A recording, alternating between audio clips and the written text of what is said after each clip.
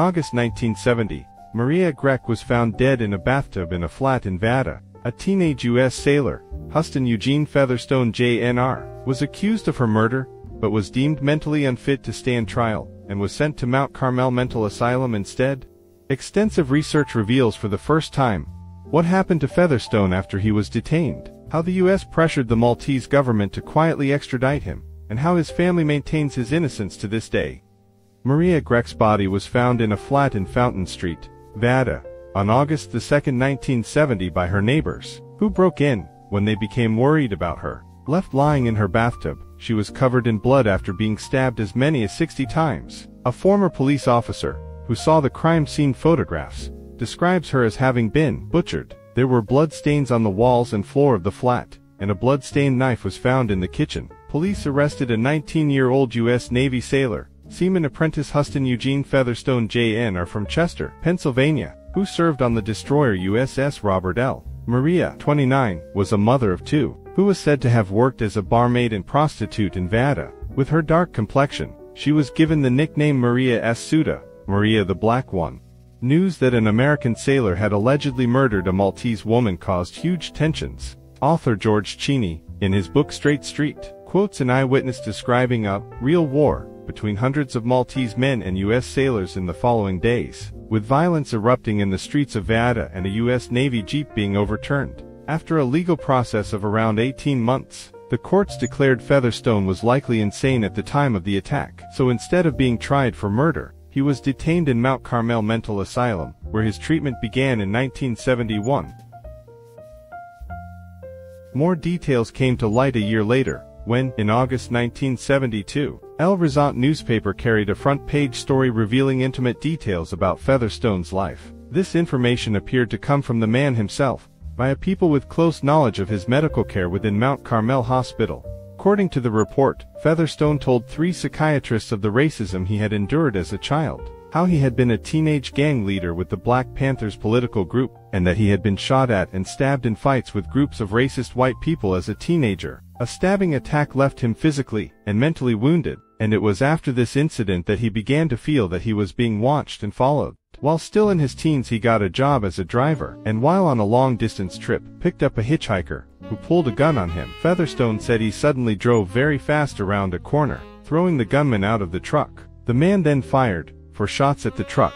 Featherstone turned to look back and saw the gunman being hit by another car, tossing him in the air and crushing him. Featherstone sped away, with the gunman left probably dead in the middle of the road. He never went to the police. This, however, would not be the last time Featherstone would see the gunman's face. Featherstone began feeling increasing amounts of paranoia after all these traumatic events. He joined the U.S. Navy to start a new life, but the feeling of being constantly watched and followed never left him, no matter where he traveled. He began drinking whiskey heavily, and, according to the report, says he received repeated anonymous messages telling him to always be ready and keep a weapon on you. Featherstone visited Malta several times in 1970, a result of the USS Wilson docking regularly while on maneuvers in the Mediterranean that year. The sailor told psychiatrists he carried a photograph of Marija Grech in his wallet, along with a woman from Puerto Rico, both apparently bearing a striking resemblance to each other. This revelation suggests Featherstone did not meet Marija on the night of her murder. He may have already known her, with the two having previously established a relationship of some kind on a previous visit to Malta.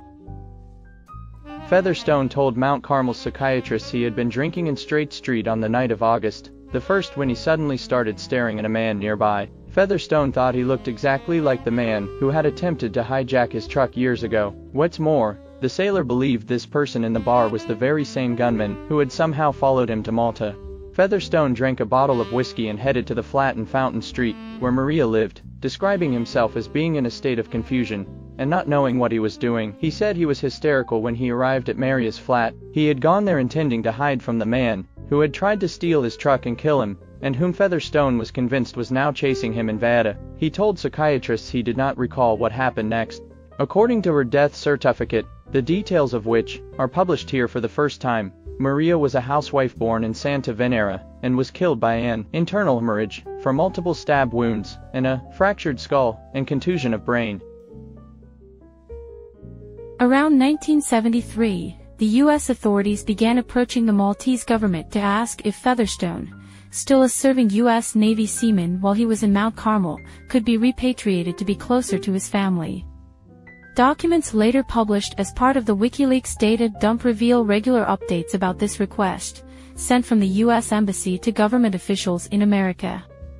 A telegram from the U.S. ambassador on July 19, 1973 states that Malta's Crown Advocate General Edgar Mizzi was clearly sensitive to possibility that Featherstone might be found not dangerously insane and might be released shortly after being turned over to U.S. custody.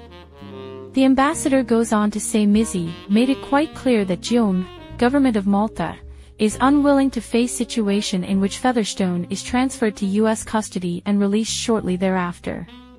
The telegram also says the chances of getting Featherstone transferred to America would be fairly good if U.S. Navy psychiatrists could examine Featherstone on Malta, with the result that confinement in St. Elizabeth's, a mental asylum in Washington, D.C., would be assured for a further period of at least a year after transfer. In a further telegram dated August 7, 1974, the ambassador states, although clearly disposed to settle the case, Mizzi said that he could not recommend this approach to high authority, meaning the Prime Minister, unless he could be given an assurance that Featherstone would not be subject to another trial, i.e. court-martial. According to the ambassador, Mizzi had pointed out that this case had already been treated by Maltese courts, and that Featherstone had been found not competent to plead, implying that a further trial in the U.S., particularly if he were found competent, would be most embarrassing to Maltese courts and to GOM. Despite regular requests by the American authorities, Featherstone was not released from Mount Carmel during this time, until finally, in January 1975, an agreement was struck.